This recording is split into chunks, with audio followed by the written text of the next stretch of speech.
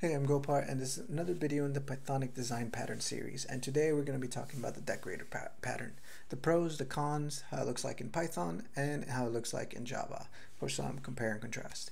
So before we dive into that, what is the adapter? Not adapter, but decorator pattern. Well, the decorator pattern is similar to the adapter pattern, but not quite. So the decorator pattern exists for use cases where you have let's say an object or a class that has certain base functionality, and you want to extend that functionality, but you don't want to necessarily change the base implementation, because the base implementation is already used in the system, throughout the system, multiple times, and you do not want to change the base effect for whatever reason. Either the base effect shouldn't changing the base effect or adding the features that you want into the base class should not exist there. It should exist in a completely new object or other class or something like that. So the base implementation should not include the changes because they're not relevant there, but you do want to extend on them. So what can you do? You can either do a few things. You can subclass it if it's a class and then extend from there, inherit it, and then just extend, normal object-oriented pattern. Or you can use something called a decorator pattern if for whatever reason that option is not possible or you don't want to use that option. So decorator just takes in the class and extends on it from the base implementation. That is essentially what the decorator pattern is.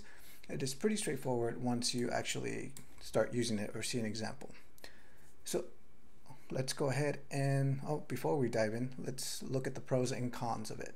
Okay, so what are the pros of using the decorator pattern? Well, for example, we are able to extend the class without modifying itself or by inheritance. So there are some people that are against object-oriented programming, and there are some people that depend too much on that to extend features and things like that. And there are cons when you're too dependent on object-oriented pattern design. So using the decorator pattern allows you to avoid that, and also makes it so that you can only incrementally make the changes to whatever object you are working with. For example, if you only want to update one method, you can simply overwrite that method in the decorator, not overwrite it, but extend it by using the base implementation and then adding whatever computation or functionality needed afterwards or before. So the decorator makes it easy like that, so it's composition over inheritance. Also, the decorator can be reused for multiple classes that have the exact interface, so it's not just tied to one class, it can be tied to several classes as long as they match that specific interface. And it is easier to maintain since you're not doing inheritance. You only need to add remove functionality in the decorator class that you're using. So it is a lot, in that sense, it is easier to maintain. Okay, so now the cons of the decorator pattern. Well, for example, using a decorator can result into a lot of similar classes in the system that have similar but very small distinct differences between each implementation, which might make the system a little bit harder and to maintain and to work with, since all these specialized little decorators do very similar things but very subtle differences that could be reconciled into one decorator or things like that. But the gist of it is that if this design goes poorly or you're implementing wrong, it can lead to multiple decorators within the system that might make it harder to work with.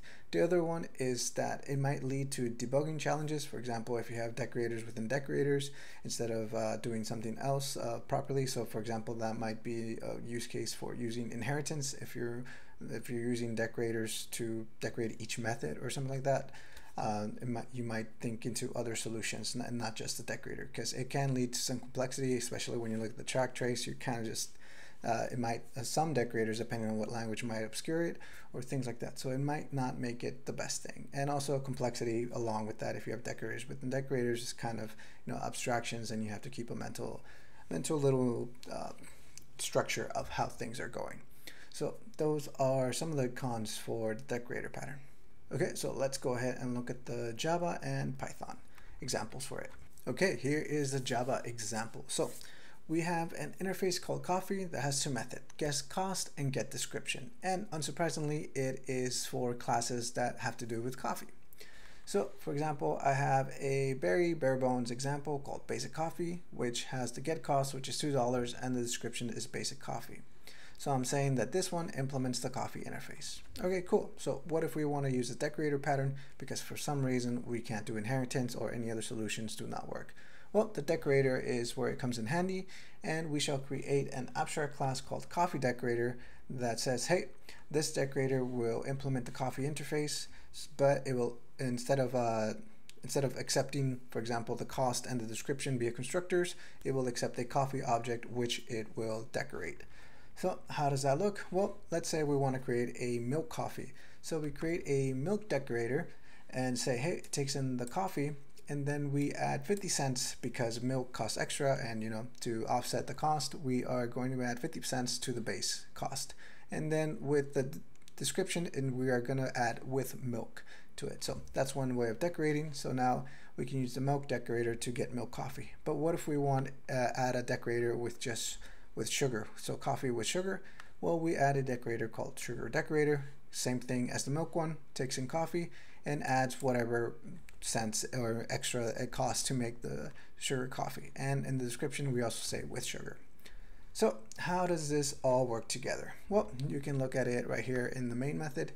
We create a basic coffee and then we spit it out, and it will say the base cost of it. But if we want a milk coffee, so for example, coffee that is a milk coffee, we wrap it in the milk decorator. So we grab the basic coffee and then we just wrap it with this, and now we will get the new coffee that we want, the milk coffee. But what if we want sugar and milk? Well, that's not a problem. We simply grab that decorated milk coffee and we pass it within the new decorator. So as you can see, you can just stack decorators within decorators, because as long as they have the same interface or you take care of it, it will just do what you need it to do. So as you can see, there's very mixed match of things that you can do. And also, if you have multiple classes like this, multiple decorators, it can increase the complexity of the code, like I was saying. But right here we have different variations. We have basic coffee, we have milk coffee, we can do sugar coffee, we can do sugar milk coffee like this. So that is one way of using the decorator pattern in Java. Okay, here is the Python example. And as you can see, we're not using classes, we're just using functions because we can get away with it, because this is Python, it simplifies a lot of things. So in this example, we're going to have a function called basic coffee that returns the price and description. And we're going to have some decorators. Now the decorators in Python work a little bit different. They don't have to be classes, they're usually functions. And what happens is that these functions take in either a callable, such as like a method function or a class, things like that. So anything that I can wrap around, it'll usually just take it, not complain, and do what you need it to do. So we can say, hey, I'll take in the coffee function and I'll create a little wrapper method inside, or wrapper function. So what this does is I get the original cost and description for the coffee, and then I'll add the price that I need and the description, and then I'll return this new wrapper, this decorator, to it. So if it doesn't make sense, you'll see the examples right here, and which I'll go over in a second. And we have an add sugar decorator that does the exact same thing, takes in a coffee function callable, and then just adds, gets the cost and description and adds the base, whatever price it needs and whatever description it needs to add as well. So how does this work? Well, we get the basic coffee right here, and then we call it. So we pass in the price and the description. So we're just printing it out, and then we add the decorator, we add the coffee and the description, and then we add sugar and add milk. So we're like the previous example, we're passing a decorator to a decorator, and we shall see that it is correct. So enough talking, let me show you. So hopefully that makes sense. 1 second. Let's see, Python 3 and decorator. So as you can see, there we go. Basic coffee, basic with milk, and the cost is still right. So this is one way of doing the decorator pattern within Python. Okay, so what about an actual real-world use case? Well, an example of that would be that you will want to create a decorator that measures the time to execute a specific function. So I created a little example of that here. So the decorator is called log time. It takes in a function, and then this wrapper, which is actually going to be doing all the work, it measures the time. So it starts the timer, executes the function with whatever it needs to do, and then once it finishes, it's going to call the end time, and then it's going to print, say, hey, how long did it take, by just subtracting the end time minus start. So that should give us the time it took to finish. So if we look at this example that we're logging, it should say doing some work, we sleep for 2 seconds. So in the output, it should be at least 2 seconds. And if we call it, we should see it in action. So let's go ahead. Let me do 𝗍𝗏. Let me clear this, and then Python real world. And if we call it, I should see it. Import time.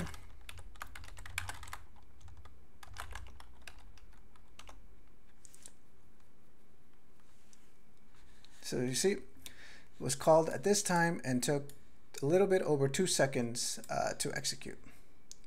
So took a little bit of this amount of time to execute. So that is one way of using a decorator pattern and things like that. But yeah, hopefully that was educational. But yeah, let me know what you think, and remember, knowledge grows when it is shared. Thanks.